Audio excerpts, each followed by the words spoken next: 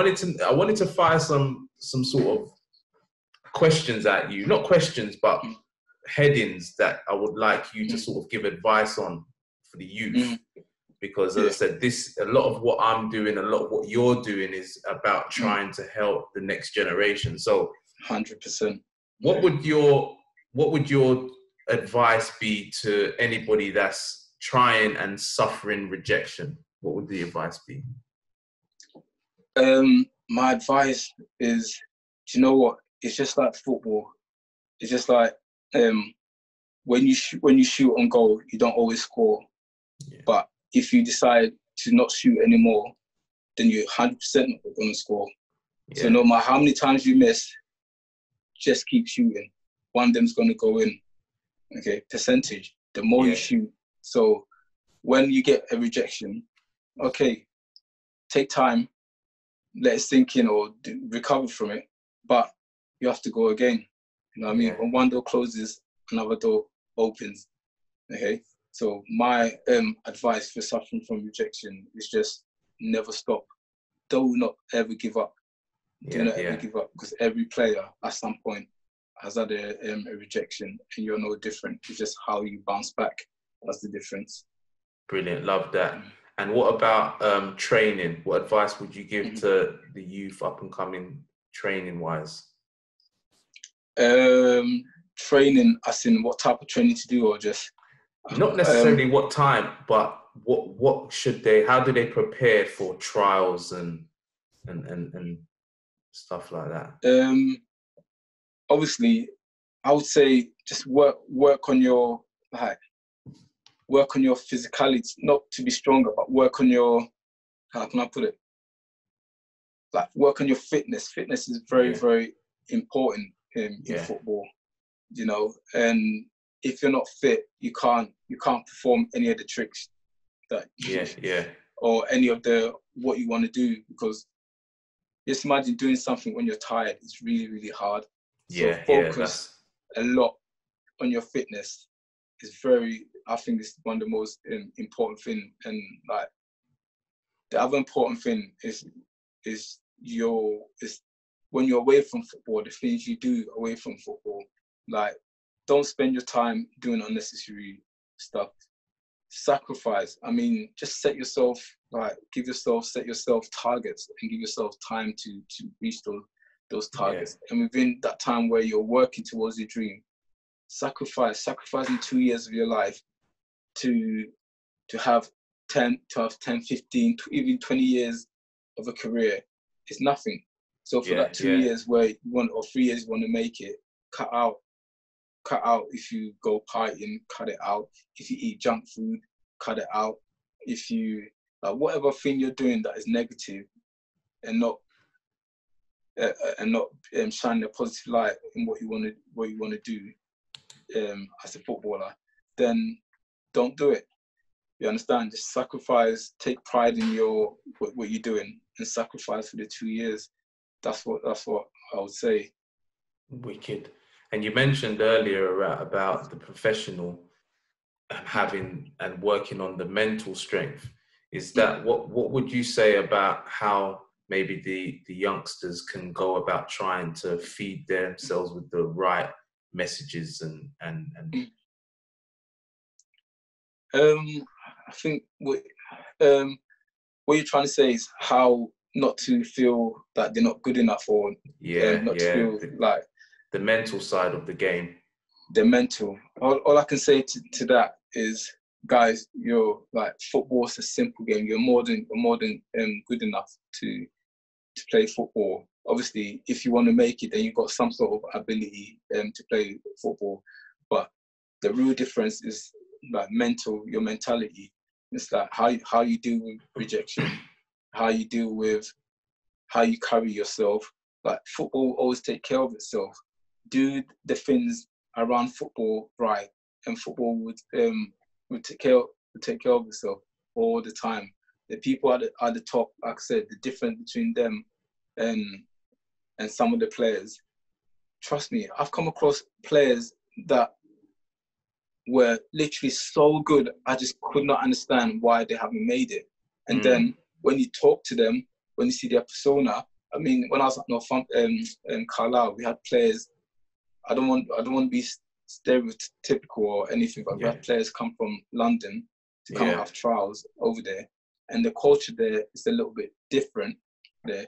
Some of the players that came on trial came in, they were walking with their hands inside their shorts and stuff like that, and their body language was not great. I mean, you can't even, for example, even that's what you're like for the trial, just fake it. Just try and be. I'm not saying change your personality or whatever, but try and be. So give a good impression, isn't it? Yeah. Give a good impression of yourself. And when you do make it pro, and everyone's singing your name, and you want to do whatever then you can do it. But impression, like I said, first impression is very important, and just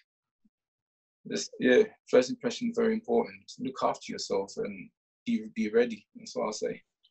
And what about the surroundings? So the people that you surround yourself with, I'm guessing that's very important, isn't it? Because I know you had some good people around you that you grew up with that really helped you through the game. 100%. Like the whole old saying goes, if you hang around with 5 idiots, you're going to be the 6th idiot. If you hang around with 5 people that want to make it as a professional, guess what? You're going to be the 6th person that's going to make it. So surround yourself with like-minded people, you know, because some friends, I'm not saying all, some friends they're not bad, you understand? But a lot of them don't want you to surpass them or do better than them. So, which is not. I would never say someone's a bad friend for that, because everyone wants to outdo the other. Everyone wants to achieve more. And when certain friends feel like you're leaving them behind, they won't unnecessarily look up for your best interest. Like, for example, if you've got a trial the next day, instead of you want to go to bed, but they're calling you up, you'll come. Let's go here, or let's do this, let's do that. You have to be able to be strong enough to say, you know what, no, I need to rest up, and I need to. That's why I say it's better. Like, your friends will be there. I had to do that. I cut out a lot of my, like I said, I sacrificed for the 3-4 years. I cut out a lot of my friends that I was doing unnecessary stuff with, that wasn't helping in where it was fun, but wasn't helping in where I want to get. So I had to make a decision. I cut out a lot of my friends, because I know they're still here. When I make it, they'll still be here, and they'll be more than like happy to say that, he was my friend, I grew up with him. Do you know what I mean? And he's made. They'll be even more proud of you once you make it. So just sacrifice for a bit. Hang around with like-minded people, like I did. I was hanging around with my friend, very good friend, Alvin Murray. I can honestly say I probably owe my career to him, because if I wasn't hanging around with him, he would not told me about the Northampton trial. He told me that there's a open trial with Northampton. I'm going, come, let's go and see what happened. He told me, and I got in, and he didn't. And you know, that's why if I didn't hang around with him, I might not have been there. So big up to Alvin. Big up to Alvin. I've always kept my word. I told him after the trial, I told him, like, if anyhow I sign professional in Northampton, I'm going to bring you in. And I kept my word. Played a few games, got myself out there, got myself like in a good position where I had a voice at the club. So I said to them, like, listen, I need you to have a look at my friend. He's a really, really good player. Bring him in. Just have a look at him, please. So I brought him in. He had I think a few days a week trial or something like that. Unfortunately, it didn't work out for him, but you tried, man. I kept my word, and 100%. So it's very important to hang around with the right people, I would say. Important message there, people. Important. So just before we wrap up, Derek, man, you know, you scored against Liverpool at the Cop End, right? I need to know how that felt. You played against Manchester United as well. Talk to me, man. Scoring against Liverpool at the Cop End. How's that feel? How's that feel? Do you know what? Like, if you watch any of my videos on my YouTube channel, you know that I was the biggest Liverpool fan. Liverpool is just my team. Like, when I first came over from Ghana, the red of Liverpool, John Barnes, Peter Beardsley, Ian Rush, all them great players, they were like my idol. John Barnes was like my idol, and he played for Liverpool, so I was the biggest Liverpool fanatic ever. Yeah. And when we got the draw, like we're going to be playing Liverpool, I was like, oh my God, this is unreal. I'm actually going to play at Anfield. I'm a big Liverpool fan. I've never been to Anfield in my life, which I'm so ashamed to say. The first time I'm going to go there, I'm going to be actually on that pitch, playing on that pitch against these crazy players. And I couldn't believe it. And when I actually scored that goal, it was mad. It was mad. That must be a feeling. Everyone was just silent. The Cop End, I scored in front of the Cop End. Everyone was just like, because I think Liverpool was going through a bit of a transition, because I think Brandon Rodgers was under a bit of pressure. Okay. And me scoring against them added to, because we actually drew the game. We didn't lose. We only lost on penalty. So the whole stadium was just like, it was just quiet. It was just silent. And obviously, my fans were just going hysterical, going crazy. Yeah. So, what was it like to play against Manchester United? Yeah, it was fun. It was amazing. I also played against Chelsea as well. My night was like unbelievable, because had Ronaldo was playing and Paul Scholes. I was obsessed with Paul Scholes. I thought he was one of the best players in the world, and it was amazing to play with them on the same pitch. What was he like on the pitch? Was he living up to expectation? He lived up to more than expectation. The guy, you can't get close to him. This is what I mean. Like, obviously he's gifted, but his brain, his head is so fast. Before, like snooker player, I don't know, snooker players, they have like 3 or 4 shots ahead. Yeah, that's like him. He had like 3 or 4 passes ahead. So as soon as he got the ball, you can't get near him. You can't get near him. How he touches it here, moves it. It was insane, but I did get him. I done a mad trick on him. I made him kick the air.